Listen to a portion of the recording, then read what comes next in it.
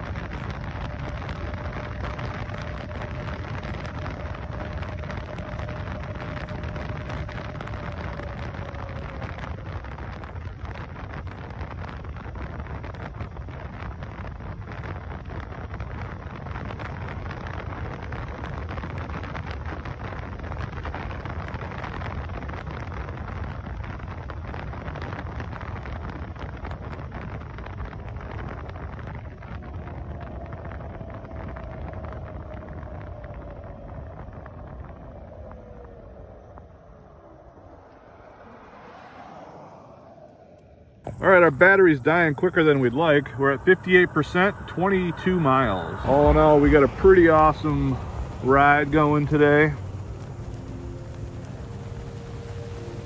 And that view is just nuts, guys.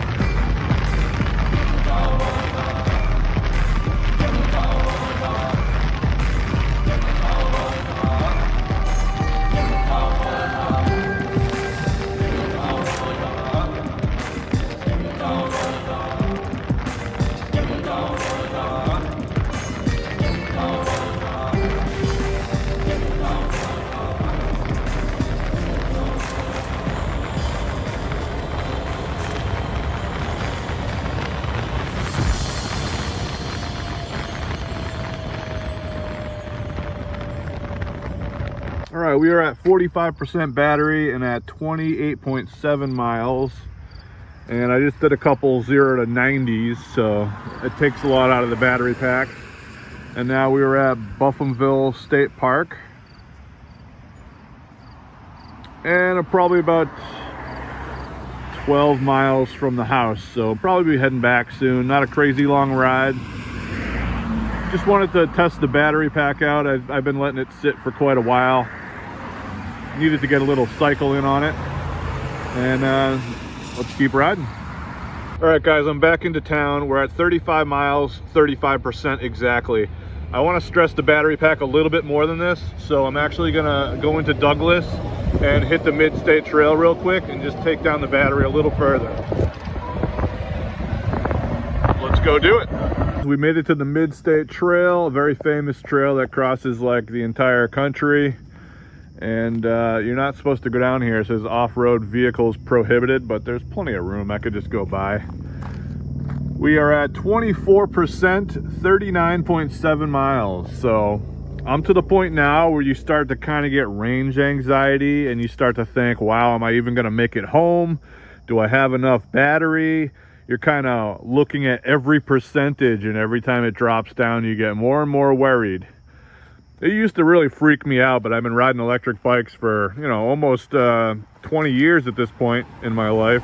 So it doesn't really bother me anymore. So it took me 11% battery to get over here. So just doing some simple math, it's gonna take me 11% to get back home. So I technically have maybe 12 to 13% to go take a look down this trail here.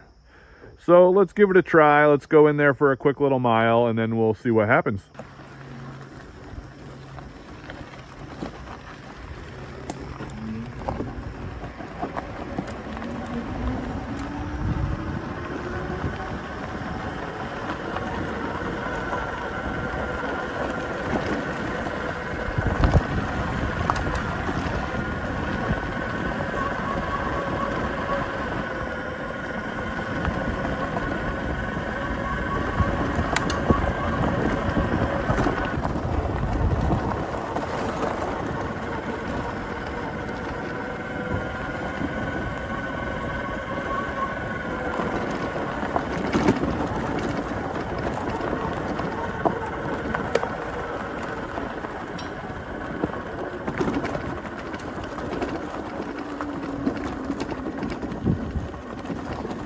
We made it to the Ridge Trail.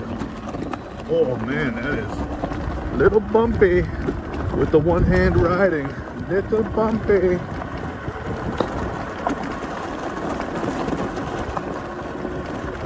Oh yeah, this is a little rough.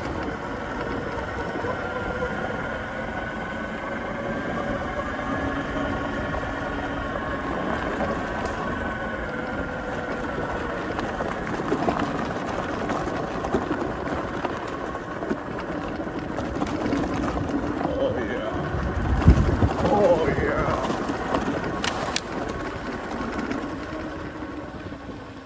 Here's a cool little spot. Like a little bridge. Some water trickling. It's really dark right now, so not really getting the best footage. I did pop it in eco mode since I'm off-road. You don't need sport mode, man, because you could just, the tires will come right out from under you. A little safer when you're off-road. But that's really all we're gonna do down in the trails here. I just wanted to show you. These trails are just endless. They go forever. I mean, I could come out here and ride the entire battery pack in these trails and still get lost. All right, guys, the ride's over. We made it back to the house, and just like I expected, it took about 10% battery. We're at 13%, 45.9 miles. And that's about as far as I wanted to run it down today. So it's 7 o'clock, so a little over an hour and 20-minute ride. Not too bad. And there we go, 0FX. Fun times. Thanks for coming along, guys. I really appreciate it. Hit that like and subscribe. Helps out a lot.